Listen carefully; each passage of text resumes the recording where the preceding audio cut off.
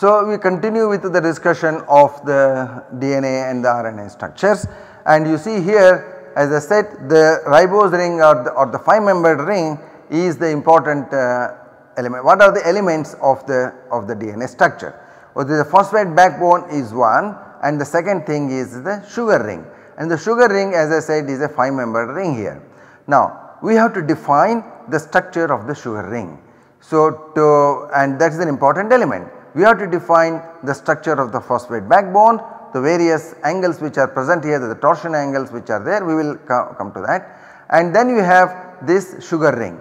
The sugar ring structure is determined by these torsion angles which are indicated here. So, nu0, nu1, nu2, nu3, nu4, not all of them are very independent. The torsion angle is defined in this manner. So, the nu0 torsion angle is defined as the angle around this bond here, rotation angle around this bond, which defines the relative positions of C4 prime and C2 prime. Okay.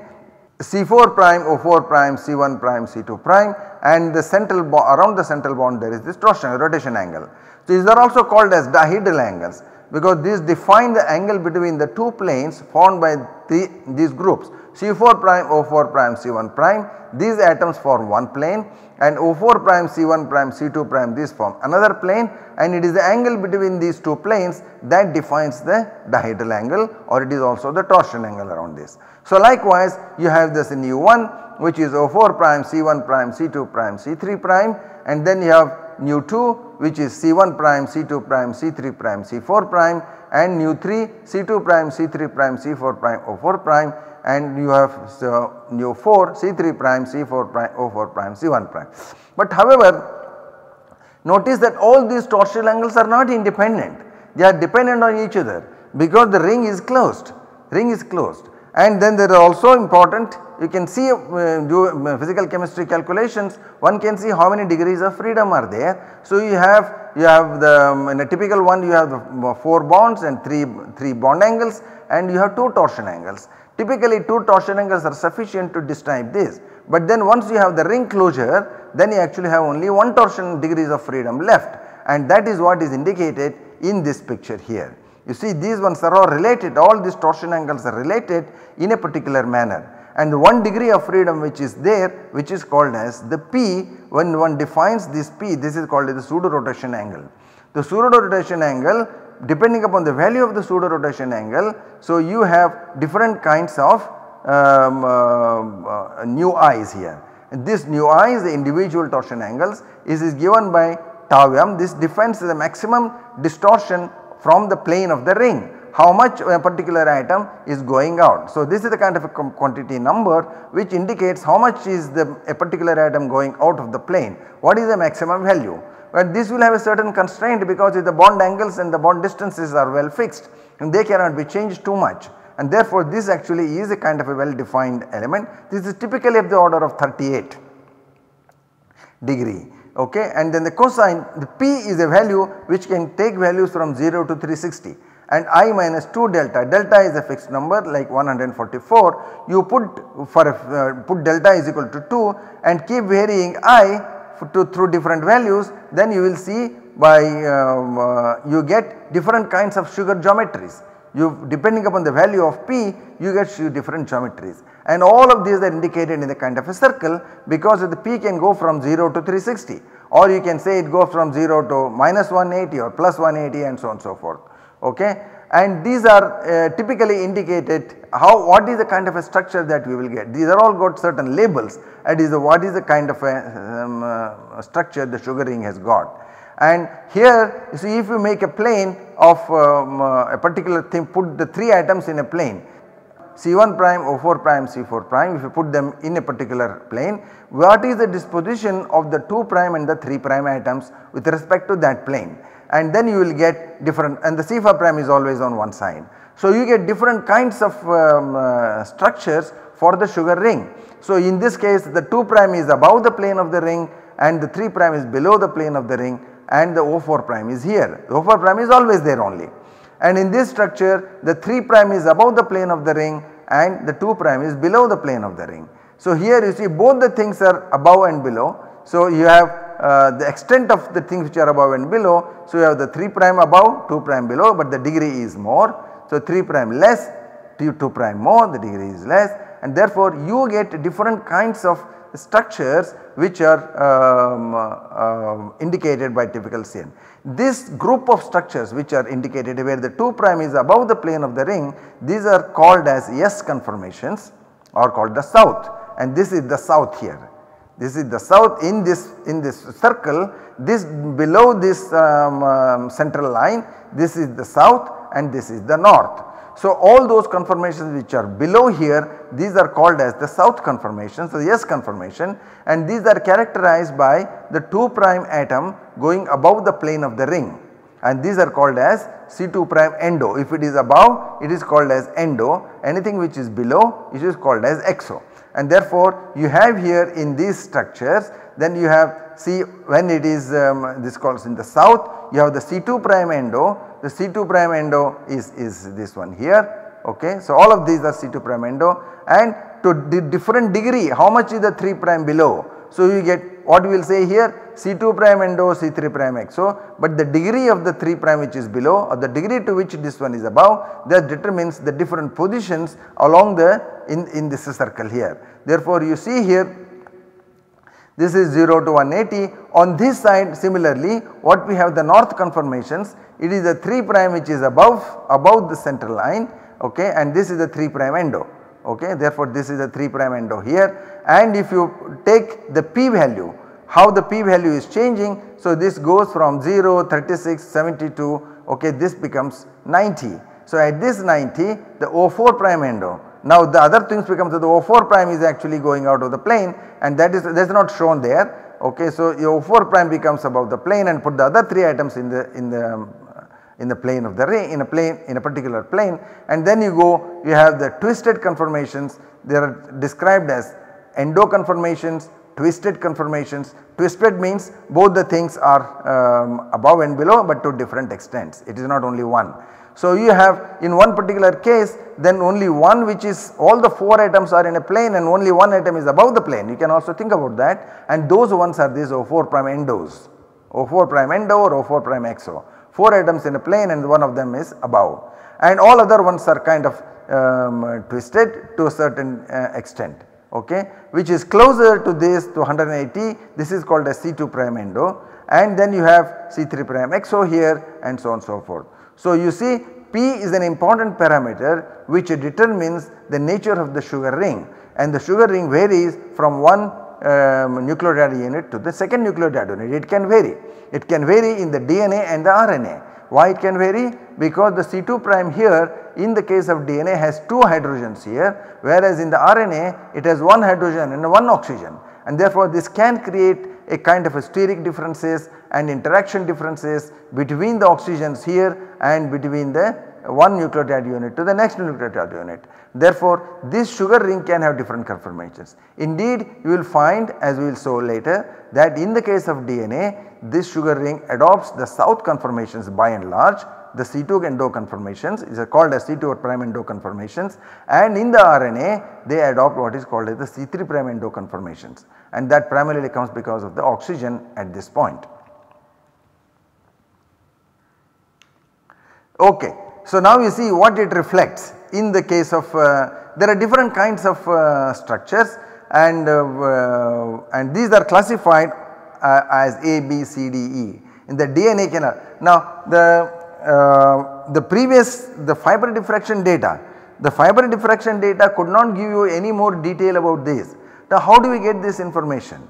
So, you can use tools like NMR or crystallography, and people then actually synthesized small DNA segments to get more details into the structures of the individual nucleotide units or short segments of the DNA segments, because there is a repetitive in it. So, therefore, you can say if you take a short segment of the DNA segment or the RNA segment, you might be able to think what is the kind of a structure which is propagating through the entire polymer, and that is what was done, and they came out with the different kinds of DNA structures, and those ones are indicated here.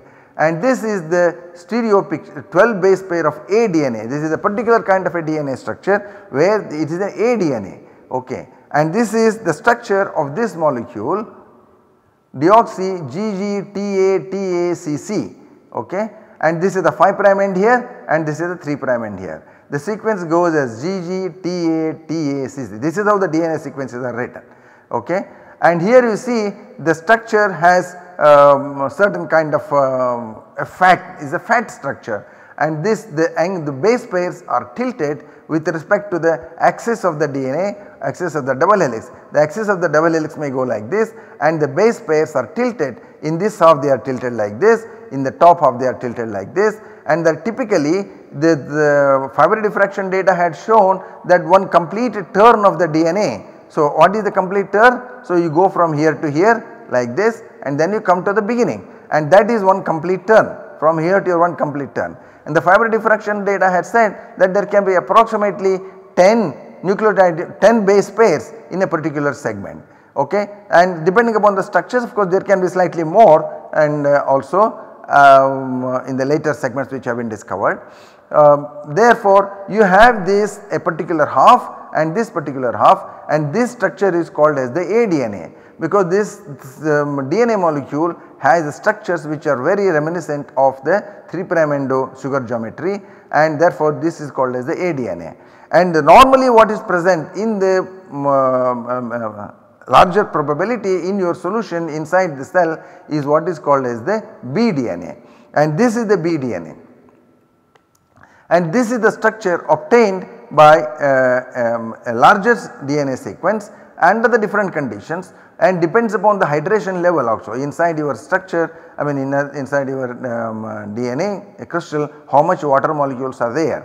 So it also depends upon those ones, and this is the structure of a 12 mer DNA segments which has the base sequence CCAACGTTGG. Okay, notice here this is self complementary. What is the meaning of self complementary? So if I write here the sequence CCAA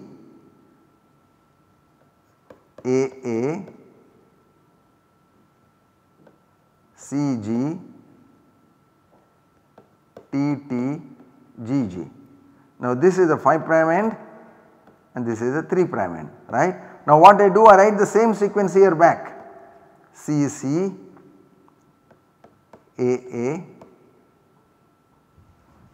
CG, then I have TTGG. So this is the 3' and this is the 5'.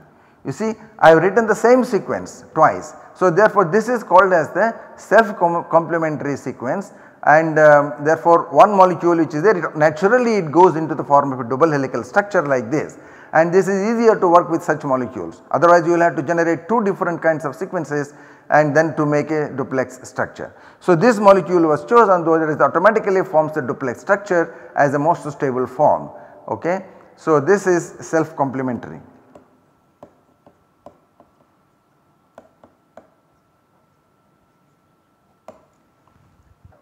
Okay. And this molecule, the structure showed was like this, and it is little bit more elongated, you can see, compared to the RNA molecule and the aDNA. This structure is called as the bDNA, okay. And it has clearly 2 different kinds of grooves. One can identify 2 grooves. There is one groove which goes like this, which is called as the major groove, and there is another groove which is the smaller groove, which is called as the minor groove. So there are 2 different kinds of grooves described for the DNA structure. So this amount, depending upon the amount of space which is available, and you have a groove which is defined, okay. And the base pairs open in the 2 different grooves. One side of the base pair opens in the major groove, other side of the base pair opens in the minor groove, okay. So that is when you explicitly write the base pairs, and that is what one sees. Now this is the 3rd type of DNA segment, and naturally, okay, now let us go behind here. Now you see these ones are right handed helices here. You see this is one right handed helix. The helix goes like this, okay. This is the right handed helix, and the other one is coming in the opposite direction. So that is also a right handed helix. 2 right handed helices are coming like this, and then they are held together by these hydrogen bonds in the base pairs, okay. So, in this BADNA as well as in ADNA we have 2 right handed helices which are intertwined to form base pairs, and that is, but there are differences in the structural elements, how much is the distance between one base pair to another base pair. Typically it is about 3.64 angstroms here. So, therefore, if I take 10 base pairs, you will have the one end of one's complete this turn of the DNA is about 34 angstrom. This is what I used earlier for the calculation as to what is the total length of the DNA segment. Okay. And therefore, you have this, the unit rise is 3.4 angstroms, and then you have a 34 angstroms in the DNA. In the case of RNA is slightly smaller, and the number of units also is given the same, the height is slightly smaller. Okay. Now this is another kind of a DNA structure which was discovered. This actually came quite late. This came somewhere in the close to the 1980s, 1979, and this is called as the zDNA or the zDNA. And this actually is a left handed helix. Okay, this is not a right handed helix, this is the left handed helix, and this very characteristic feature of this is that it is not a monomer which is repeating here, but it is a dimer. So, the dimer structure is the basic unit of this repeating unit, and this is a left handed DNA structure, and it occurs only in such point of sequences which are rich in CG segments. CG segments, initially it was not clear whether it is actually biologically present or not. This is called as the zigzag nature of the phosphorus phosphate residues that you can see. So, it is also, that is why it is called as zDNA. It is zigzag nature. It is not a proper helix as you can see in the case of BDNA or the ADNA, but this is a zigzag nature, and the dinucleotide is the repeating unit, unlike the mononucleotide which is the repeating unit in the A and the BDNA, and in the dinucleotide the 2 units are different structural features, and that is an important factor how they become different. And these are typically observed in very high concentration of whenever there is a high concentration of salt. And why did they do it? Of course, just curiosity, and they discovered this, and then of course it became an important point. Okay. So, here is the summary of all of these DNA segments, the structures of the different DNA segments. So, here you have the ADNA, then you have the BDNA, and this is the crystal structure which are these are from the model. Okay, ADNA, the small a which is here, this indicates from whatever the model they built, the Watson and Crick, these are from fiber diffraction data, and these are from single crystal structure. GGCC, this is also, you notice, is the self complementary sequence, and this forms an ADNA. The BDNA, this form which is there, CG, AATT, this is also self complementary sequence, because if you write in the similar reverse way, you will find it is the duplex. And the zDNA is, as I said, CCGGC, that was the structure which was there, and it is a dinucleotide which is repeating unit here. You have the C residues and the G residues, they have different structures, the individual units are different structures. Now what are the structures here? What are these alpha, beta, gamma, delta, epsilon? These ones, these are the torsion angles along the backbone of the DNA. So you have this backbone phosphodiester linkages all over there, and that is the various 6 torsion angles which are present along the phosphodiester backbone, and this chi is the angle which connects the sugar ring to the base. Sugar ring to the base, that is the C1 prime nitrogen, that bond, the torsion angle around that bond, that actually defines what is the orientation of the base with respect to the sugar ring, and that angle is called as chi torsion angle. And you notice here these have certain ranges of values, typical ranges of values by and large. So these ones, the alpha is around between -50 to -75, and BDNA it has -41, this is slightly lower compared to these ones, and the beta angle, this is 172 to 175, and here in the BDNA it is smaller, 136, and the gamma and delta, these are along the backbone. So along the polypeptide backbone you have these different torsion angles there. So if I want to draw here, this is the CH2, this is the 5 prime, this goes to the oxygen here, this is the 5 prime, then I have the C4 prime, the C3 prime, then the O3 prime, okay. Then you have the CH2 again, this is the 5 of the other end, okay. And then you have the P here, then you have the O here again, and your sugar ring is here. This goes to the O here, C1 prime, C2 prime, and this is connected to this, and this angle is the delta torsion angle there, okay. And this is the gamma, and this is the beta, and this is the alpha, and this angle is the epsilon, okay, and this is your xi, and the one which connects to the C1 prime to this on there, that is the chi, that one angle which is not, there is no space here, and this goes, this is the chi here, okay. This is the 5 prime again, CH2. So therefore you have this alpha, beta, gamma, delta, epsilon and xi. So these are the 6 torsion angles what you have in this here, okay, and how these values are changing. And of course there is also people did a DNA, RNA decamer, and of course this is a mixture of the DNA and RNA, and this has different kinds of torsion angles here, the values are indicated there. And the aRNA is the sugar ring is more C3 prime endo here, there is a sharp contrast, and what it reflects, which angle reflects the sugar ring here. This by and large it is in the delta, because the delta is in the sugar ring, C4 prime, C3 prime, that is part of the sugar ring, and so it is reflected in the delta torsion angle how these ones are different, okay. You see here the aDNA has 7991 and the bDNA has 130 between 120 to 140. So therefore this is quite characteristic, and the zDNA has alternating this and this. So you have the C residues has this C2 prime endo, and the G residues has the so called C3 prime endo. So if the delta is around the 7990, that is the C3 prime endo structure, and if it is around 120 to 140, that is the C2 prime endo structure. So therefore in the zDNA you see the C residues and the G residues have different sugar geometries. So one of them has the C2 prime endo kind of a thing, other one has the C3 prime endo kind of a structure, okay.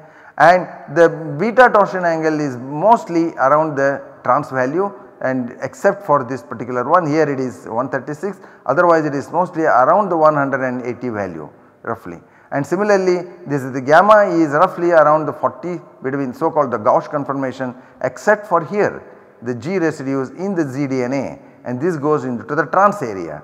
So this is minus 169 is like the trans area, all of these ones are so called Gauss conformations here, close to less or more and things like that, okay. So this is how the various structures, now all this information has come from the single crystal structures of short DNA segments, okay. Now there is also one should describe it, what about the base pairs? Base pairs, are they all parallel to each other or they are different from one another? The base pairs can differ to, and you have to describe what is the relative orientations of the bases in the base pairs. So you can define that in with different parameters here. So these are the various parameters which are used to describe the base pairs. I told you that the base pair which is there on one side of that is the minor groove, at the other side is the major groove. So typically the base pairs open on the two sides, because these are in the interior of the double helix and they open on the two sides of the double helix. So one side is the major groove, other side is the minor groove, okay. So and now you see here it is the 5 prime to 3 prime it is going here, this is 5 prime to 3 prime, and the base pairs are held together like this, okay. And now are these in the same plane or they can be tilted? Are they parallel to the orientation with respect to the double helical axis, or are they tilted with respect to each other? Various kinds of parameters can be described here. What is the orientation with respect to the axis of this? Here it is perpendicular to the helical axis. Here it is slightly tilted in one dimension, one direction, okay. This tilted with respect to what? So this particular axis along this.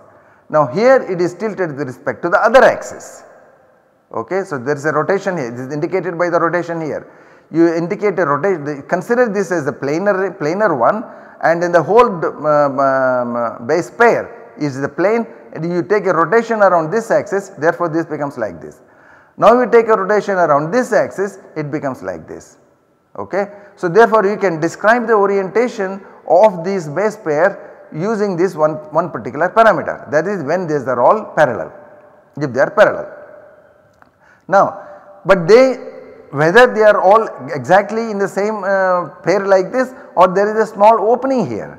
Okay. So you can again describe these ones here, there is an opening with respect to this axis, their two bases are like this, or the two bases are like this, or the two bases are like this.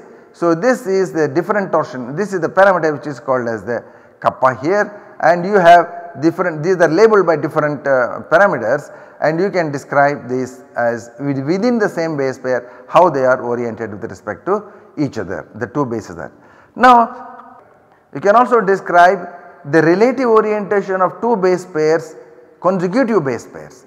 Two consecutive base pairs, if you look at these two consecutive base pairs with a rotation around this particular bond, this particular axis will displace the two base pairs in this manner. Okay. So therefore not exactly sitting on top of each other, but slightly displaced with respect to each other, their planes. Okay. Now if they are angled like this, then difference is called as the roll, this is called as the twist, this angle is called as the twist, this angle is called as the roll, and this angle is called as the tilt. So you differentiate these different parameters by different names. So one of them you call as the twist, this is called as the roll, this is called as the tilt, and similarly here you call them as opening, and this is the propeller, and this is the buckle.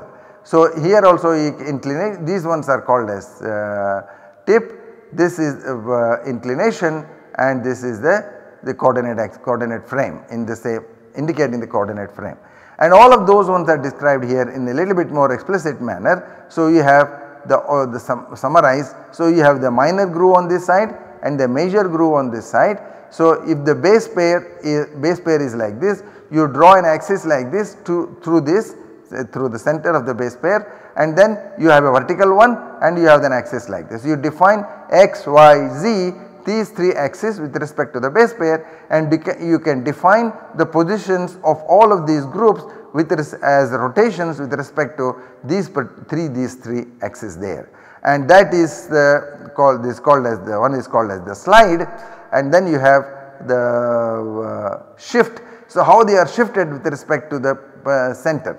Okay. So whether it is exactly going through the center or it is shifted with respect to that. So this one is shifted, so this is a kind of a slide and this is a shift. So these are the different parameters which are used to describe the orientations of the base pairs in the same in the plane, and so you have so many parameters to describe the structure of the DNA segment. So you have the sugar geometry on one hand, then you have the torsion angles along the polypeptide backbone, and then you have the base pair orientations with respect to each other, and whether they are in the same plane or they are slightly tilted with respect to each other, and how are the stacking, whether the base pairs are stacking exactly on top of each other or they are slightly different from one another. So these are the various parameters. All this information has come because one could obtain high resolution structures of small DNA segments, and this is taken from this paper of R. Dickerson. This was published in 1989. So this is the description of the individual base pairs here, average helix parameters for the major DNA conformations. Okay, we need not go into the details of these numbers here, but this is a kind of an indicator as to what sort of values are there for the different parameters characterizing the DNA structure in the different DNAs. So depending upon the small variations which were present, so different kinds of labels have been given for the different DNAs.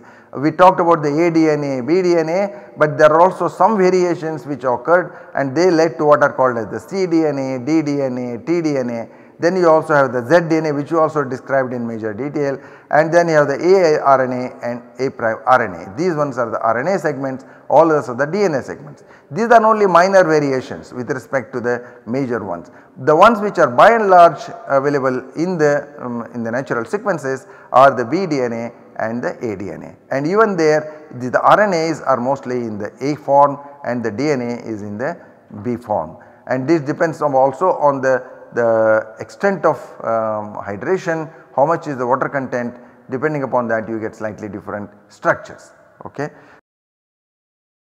And this is the continuation of the same. So, what sort of parameters are there for the base pairs, orientations of the base pairs in the, and this is for the zDNA, and those ones were for the A, B, D and C and D etc. And since in the zDNA you have different things for the 2 different steps, the CG steps are different, therefore you have different parameters here for the 2 things. So, in other words, we need to characterize this kind of details for the structure when we want to calculate the structures of the molecules. And crystallography has been used and NMR also has been used, and we will see more what kind of structures have been determined by the NMR data, and these happen in the solution. Okay. So, this has become possible with various kinds of NMR experiments and certain algorithms which have been developed. So, I think we can stop here.